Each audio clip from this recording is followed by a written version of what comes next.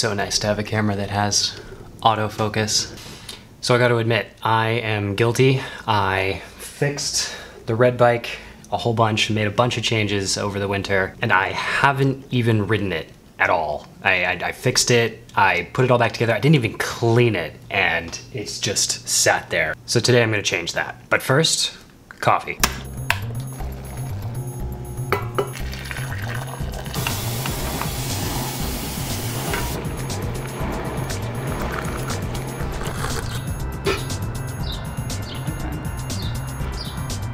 So there's this trail system called Blue Hills that I'd really like to go check out today. Except this bike has flat tires and it needs a little bit of work before we can go.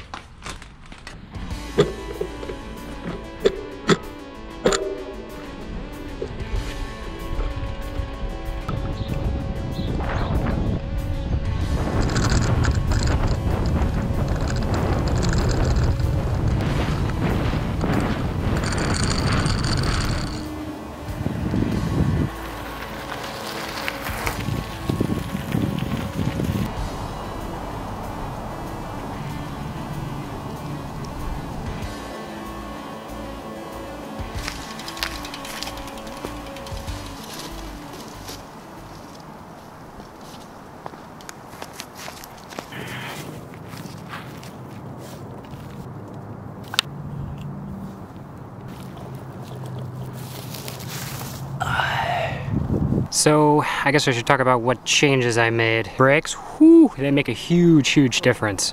Although the brakes, they kind of squeal like hell. Horrible. So maybe we should stop and fix that real quick.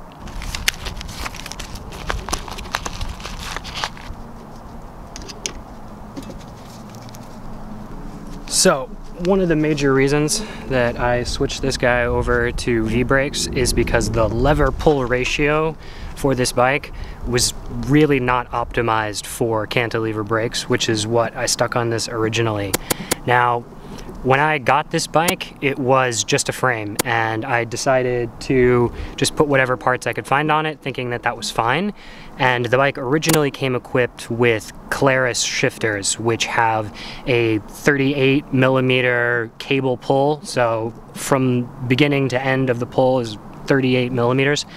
And these 105 shifters right here that I decided to put on this have a much shorter pull for the lever. So when you pull the lever all the way, it only pulls 24 millimeters of cable.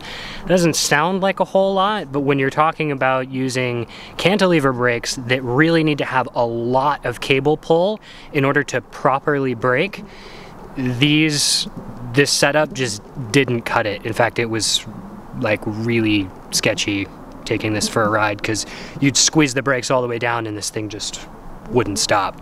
So switching to V-brakes has made all the difference in the world. This bike is like a, god damn these bugs. This bike is like a brand new bike. It's crazy how big of a difference just choosing the right brake for the type of shifters that you have, how big of a difference that really makes. The other big switch I made was switching to tubeless. I had one too many flats. I don't know why I didn't do tubeless right off the bat, but not going back.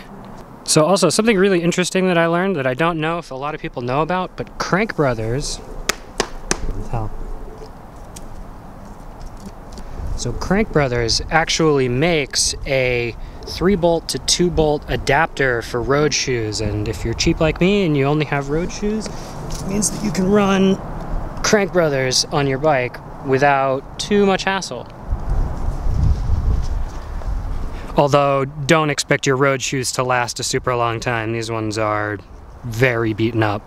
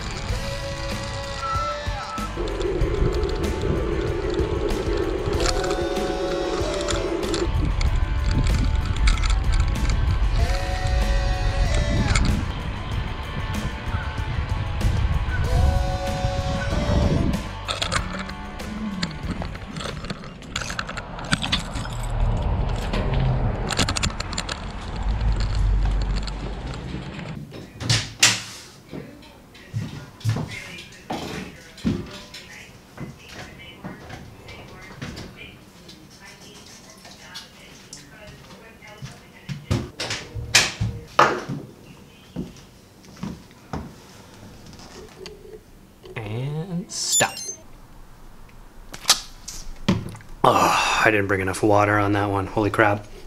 I couldn't believe how many people were not wearing masks while out on the trail, or even kids just walking around like middle of a pandemic. Come on, put your mask on.